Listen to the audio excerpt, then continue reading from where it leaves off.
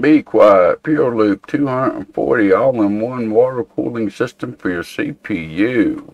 This is what I'm going to be showing you how to install on the AM4 socket today, and we also got some temperature testing. There will be some timestamps in the description below. If there's a certain part of the video you'd like to jump to, you're more than welcome to do so. There's some other links down there that may interest you. And don't forget to do all that fun YouTube stuff on your way down to that there description box. Without wasting a lot of your time, let's flip you over and I'll show you how to get this thing installed on that AM4 socket. To get started on installing the Pure Loop 240mm all-in-one, we have everything laid out here that we need. We got the radiator, the tubes, and the pump head itself.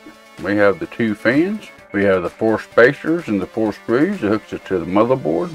Also have the brackets here that will attach the pump head to the motherboard. We have the 8 small screws here to connect the radiator to the case. If we ain't gonna go through the case, through the fans into the radiator. We have the longer screws here if you want to go through the case, through the fans, and then into the radiator, or you can use them just to attach the fans to the radiator. Alright, the tools we got laid out here for this project. We have my number 2 Phillips and the extension bit, which both of them are magnetized. I have already installed this cooler once, so I'm going to put my own thermal paste on it. I got a tube of MX5 here, and I do have my little spreader, which we'll get into that here in a little bit. But for right now, we need to get the motherboard over here and get it prepped for the installation. So let me move all this stuff out of the way, and we'll get the motherboard over here. Alright guys, here we go. We've got the motherboard over here. I've already got the motherboard prepped. I got the CPU installed, and I do have the NVMe already installed, which really don't matter at this point. And if you got a CPU fan already installed, you will have to uninstall it.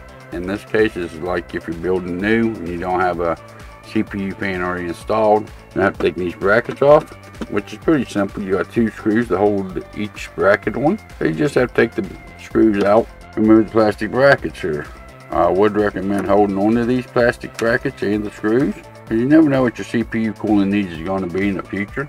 And there is some aftermarket coolers and AIOs that will actually take advantage of these brackets, so we definitely want to keep a hold of them. If you've seen my build videos and any extra components, I usually keep inside the motherboard box just for easy storage, and everything's put in one spot, that way you can find it later on if need be. I'll take them off. Alright guys, before we put the brackets on, we're going to go ahead and install our thermal paste here. Like I said, it doesn't use the cooler, so I'm going to be putting some MX5 thermal compound here today. There is different schools of thought on this process. Some people say you put a drop in the middle, let the heat sink spread it out for you. Me personally, I like to spread mine out. I'm old school, but that way if I do put too much on it, I can take off the excess. And by spreading it out, I also know that I get good complete coverage of the CPU. So I'll go ahead and start spreading it out here, and I'll be back when I get done spreading it out. Alright, now since I got my thermal paste put on, I think it's pretty good application there. Whenever installing the AIO, this 240, it does use the backplate that comes on your AM4 motherboard. So we don't have to worry about using the backplate that comes with the CPU cooler. That's only if you're going to be using Intel systems. Alright, we've got the little brackets here. And when you put these brackets on, which we will put the spacers underneath of, but when you put the brackets on, you want to make sure that the little lip is actually pointing in towards the CPU. So let's go ahead and get the little spacer put on here. Alright, then you set your bracket on top of it, and the brackets are labeled. I don't know if you can see that on the video or not. It does say AM4 right there in the corners of them, kind of point to which holes you need to use. Since it's sitting there pretty nice, we'll just go ahead and get this screw started. You just want to get it started just a little bit, just enough to hold. Then we'll jump over here and we'll do the other one, just like so. And since we've already got the other one started, we'll tighten this one down. And you just want to snug these down. They don't need to be real tight. You ain't sealing against water or air or anything. Just wrist tight. We'll get the other one put on here on the other side. It goes on the exact same way as the other side does. Alright, now it's time for the pump head. And the way they actually got this set up, it's pretty nice. I do like the way the screws is already mounted into the pump head, so you don't have to worry too much about that when installing this. But you want your Be Quiet to be upright, so you're going to need your tubes next to your RAM sticks, next to your RAM slots. But to install, just put it down over top the bracket where the holes is. We'll get this one over here started. There we go. We'll come up here to this one. We'll get this one here started. And we'll just go back and forth there a little bit. You know, a couple of turns on each one. We don't want to over tighten one side before getting the other side tightened all the way down. There's back and forth, a couple turns each. You know, you want to try to keep even pressure on this as much as possible. And they're just like the bracket screws, you know, just about wrist tight. You don't want to really crank on them too hard because you don't want to put too much pressure on the CPU. There we go. I think that'll be plenty. All right, guys, and to do the wiring here, you got 2 cables. You got a 3-pin fan header here that goes to the block head that covers up the CPU. That don't run the pump.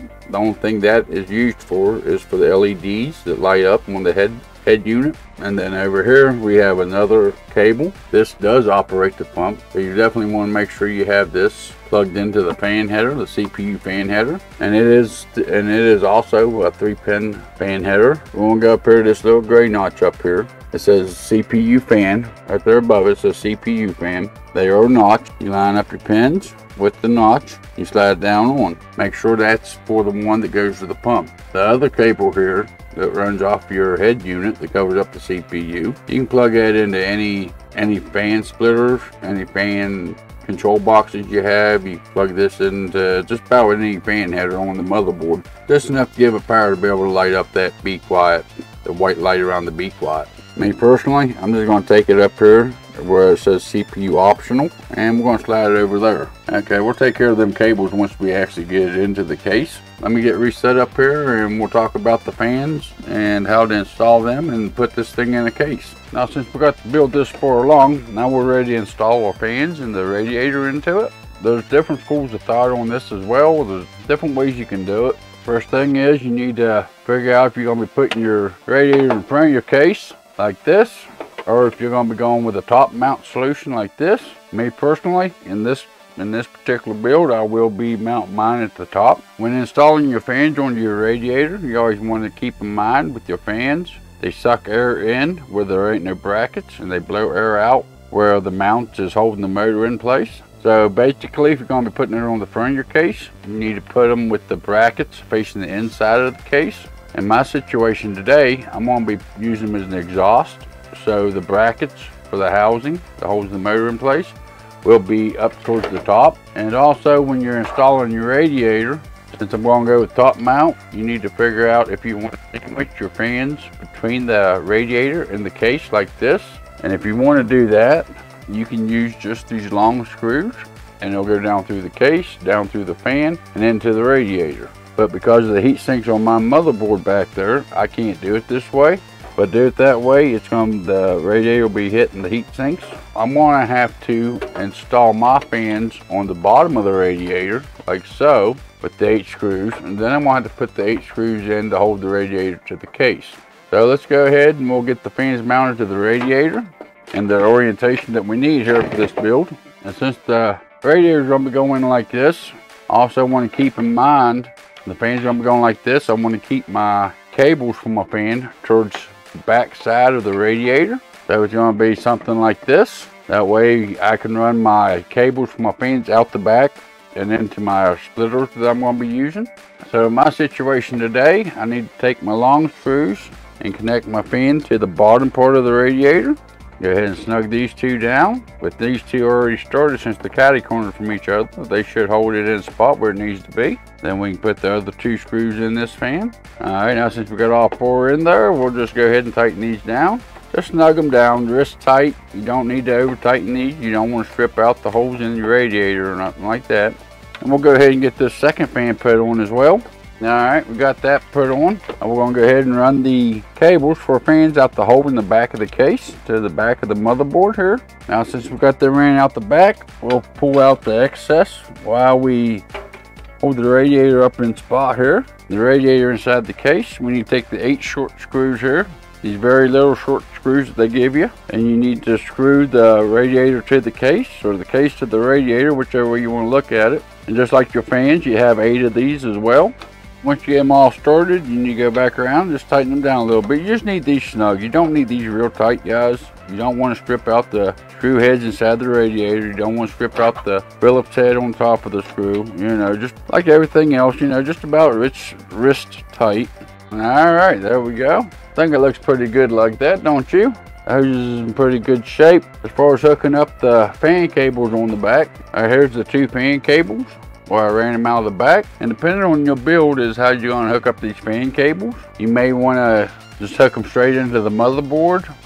Me personally, within this build, because I do have 3 other fans in the build, And you also have the wire for the blockhead for that LED. Plus you have the 3-pin fan connector for the pump itself. I actually got a splitter here, a 3-way splitter, and I also got another fan splitter here that's a 4-way splitter. So now we just need to hook them all up. In the beginning I showed you how to hook them into your motherboard. It's basically the same thing, it just depends on your setup and how many fans you got, how many splitters you need and whatnot. It's going to all depend on how you're going to actually hook up your fan connectors. Let me get reset up here and we'll do some temperature testing and we'll see how this thing actually performs on the 5800X that's in this system. Alright, now I'll show you how to install this on the AM4 platform. Let's jump over here and I'll show you what components make up today's test bench. To start out with, we have the AMD Ryzen 7 5800X CPU. We're going to be using the Gigabyte B550 Aorus Pro motherboard. We have G-Skills Ripjaws 5 Series 16 gigs, 2 8-gig sticks running 3600 megahertz. Storage, we have the Silicon Power 512 gigabyte, NVMe M.2 Gen 3 SSD. To power the whole system, we have the EVGA 650 GQ, which is an 80+ gold modular power supply. For the graphics in the system today, we have the Gigabyte Radiator RX 5600 XT WindForce card. And yes, I am aware that the 5800 could handle a lot better GPU, but this is what I got on hand, so this is what I'm using. As long as I have video out, I'm good with today's testing. And for the case, we do have the Metallic Gear Neo G Mid-Tower ATX tempered glass case.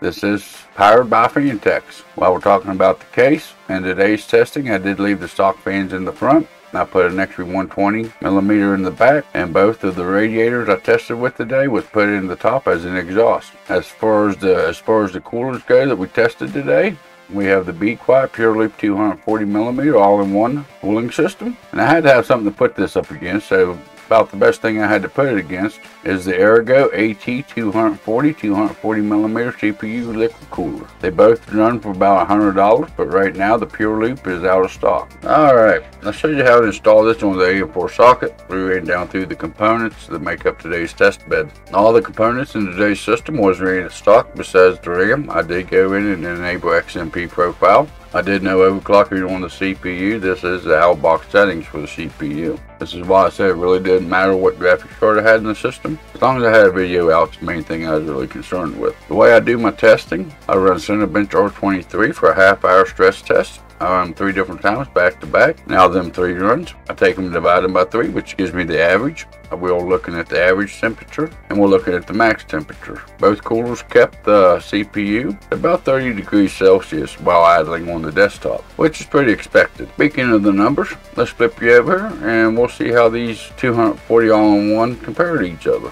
Alright, here we go. We have the average temperature in orange. We have the max temperatures in black.